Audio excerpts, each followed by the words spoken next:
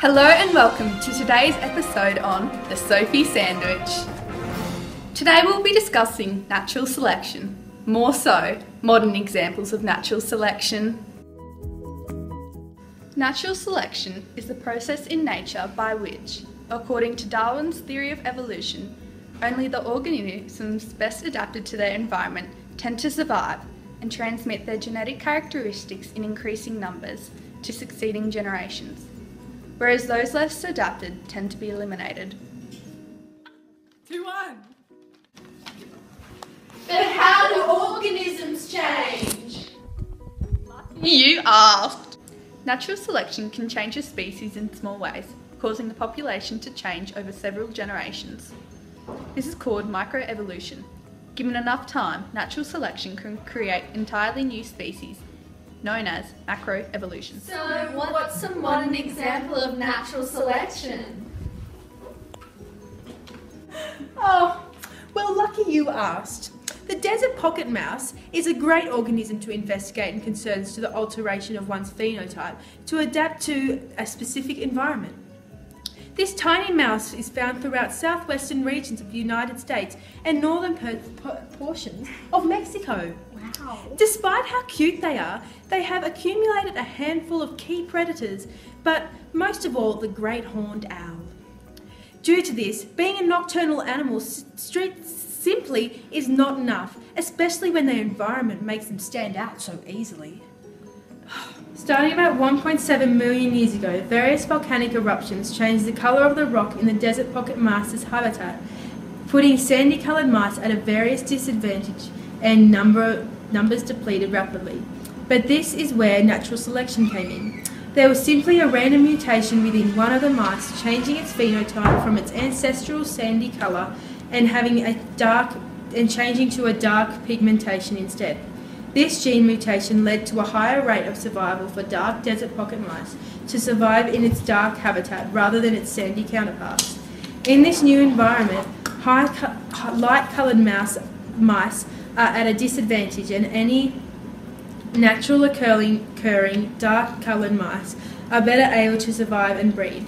This selective advantage allows the dark-coloured pocket mouse variant to rapidly replace the existing population. But how does this phenomenon occur?